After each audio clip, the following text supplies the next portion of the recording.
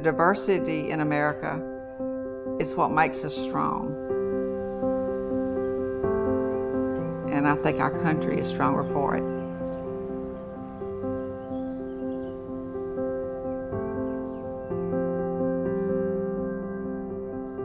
Well, I always had an interest in law, and I enjoy the interaction with the public very much. The majority of a magistrate's work is issuing warrants, setting bail, and handling hearings from law enforcement officers. I think most of all, I just love listening to people and being able to help them any way I can. Even though people might not be coming to her with the most positive situation, she just has a way of going about giving hope to others. When same-sex marriage became legal, I knew because of my religious convictions I would not be able to perform the ceremonies. But at the same time, I did not want to prevent anyone from lawfully getting married. Luckily, my immediate supervisor came up with a simple solution. They would change my schedule so that I did not do any wedding ceremonies at all.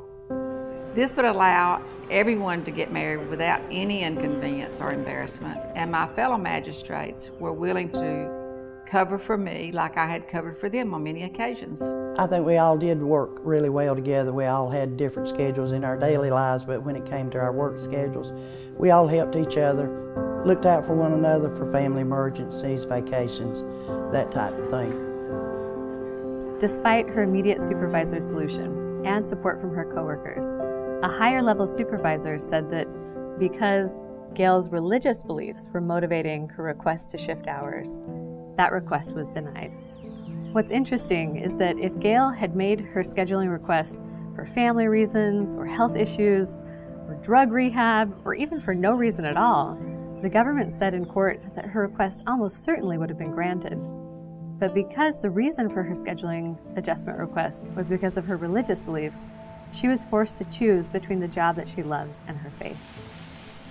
Well, one day I was going to the courthouse doing a job that I love to do with the best colleagues that I could ask for.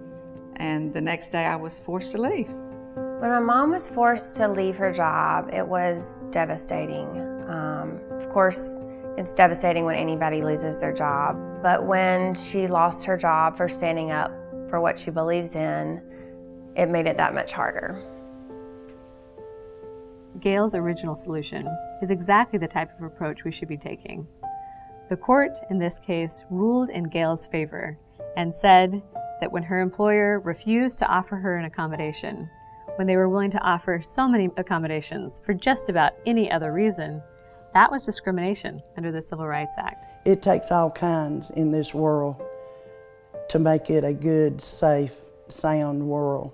And I feel like as long as you've got love in your heart for each other and to try to accommodate each other in their daily living, their personal life, their work environment, we can all live, get along, and do the very best job that we need to be and respect those who might not think as we do, but it's still okay. I think people envision LGBT rights and religious liberty being at odds with each other. But I don't think this has to be a conflict. I think my case is a win-win situation.